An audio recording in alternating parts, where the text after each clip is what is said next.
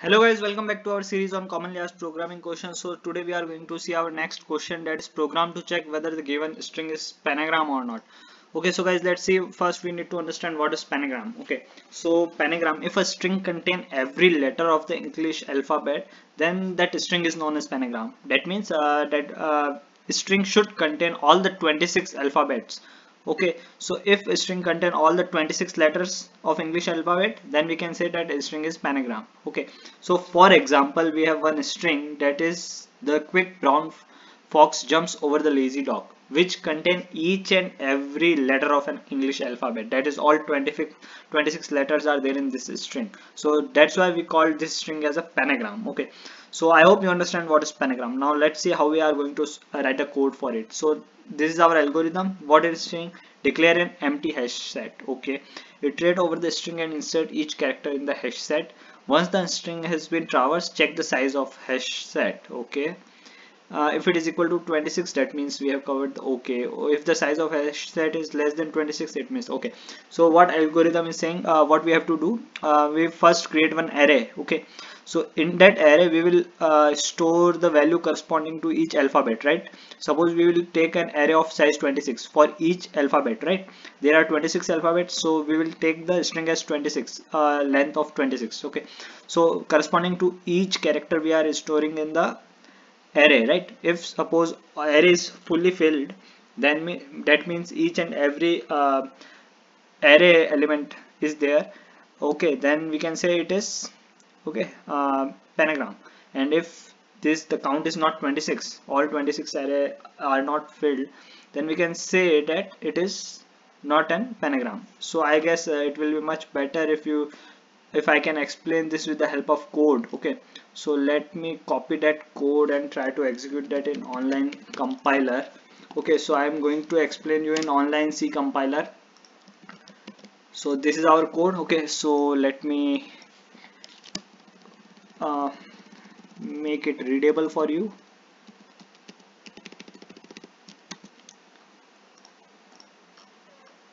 Oh, so here we have statically defined the string, right? Char string, in which we have passed the string the quick brown fox jumps over the lazy dog. Okay, then we have defined some variables. Okay, so as I have told you that we will take an array of size 26 and initialize it with a 0 value. Okay, so we have taken value array, right, in which each and every block is defined with 0, right, and one variable count equal to 0. So now we are iterating over each and every character in the string, right? This is string and we are iterating over each and every character in a string. Okay, so till we did not get null character, that is end of the string. So we are checking if a string, that string looping over this string, and if each character, if a character is between A to Z, okay, that means we are comparing based on ASCII value, right? I guess you will be aware of ASCII values, right? So stri, right? So what will be the, suppose the first character is capital T, right? So it will compare with the ASCII value of T and ASCII value of A. So both are not, ASCII value of A to Z is I guess 97 plus onward, right? Then for capital it will be around 57 or 56, that we need to check in the ASCII table, right? So this will compare whether A to Z, that is str of I, lies between A to Z or not, right? So here if we check capital T does not lies between A to Z, right? So this condition will be false in that case. And else if, right, we have other loop.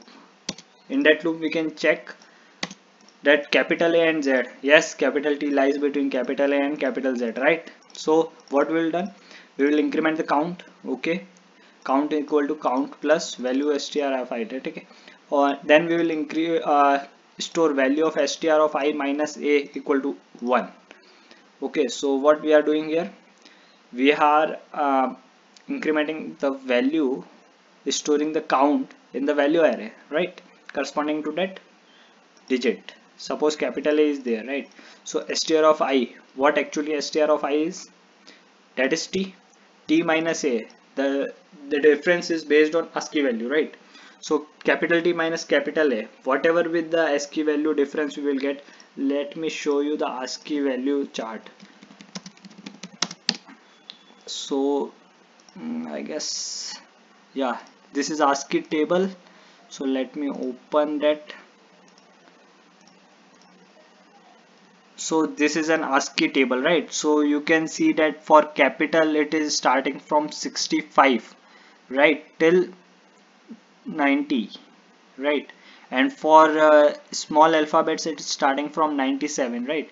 So it is saying T. Okay, so here what we are having in our code is, that is value of str of my I minus a, that is we are having the character as capital T, right?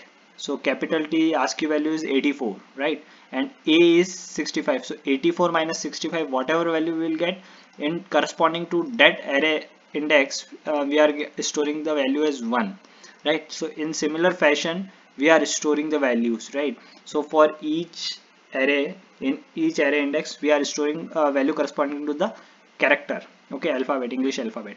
So if all the array elements are filled by 1, right, at the end, so what we are having, we are having count as 26, right? We are also incrementing the count, so count as 26. Then we can say that the string is panagram string, right? So what actually here count is basically checking the value in the array, okay?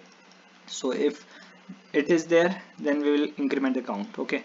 So count is 26, then string is panagram string, else string is not a panagram string. So let's try to run this code.